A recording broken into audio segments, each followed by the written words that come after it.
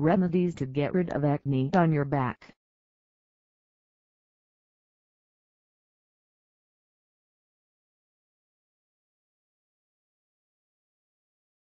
Exfoliation will help get rid of dead skin cells from clogged pores on the back. You can use a sponge with an attached handle to reach all the inaccessible places on the back. Once you're done exfoliating, dry your back and apply cream consisting of benzoyl peroxide or salicylic acid, which helps fight acne. Wiki reports that the ideal skin pH level should be maintained at 4.7 to ensure healthy skin. However, using a harsh soap will cause this pH level to rise above 5, causing dryness, scaliness and blemishes.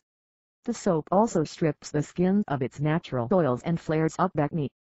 People with acne should look out for over-the-counter cleansers, which specifically target acne-prone skin. Using apple cider vinegar also helps maintain the skin's pH balance, thereby fighting acne. All you have to do is mix 1 part of apple cider vinegar and 1 part of filtered water in a spray bottle. After a shower, spray this vinegar solution on your back and let it dry. You can also do this before bed for faster results. This will lower the skin's pH and prevent acne. You can also mix together baking soda and water and apply it on your back to kill the bacteria and to regulate healthy oil production by the sebaceous glands.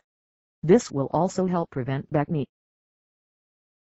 Apart from all the remedies, it is important for people with acne to wear clean, loose cotton clothing, which will allow the skin to breathe.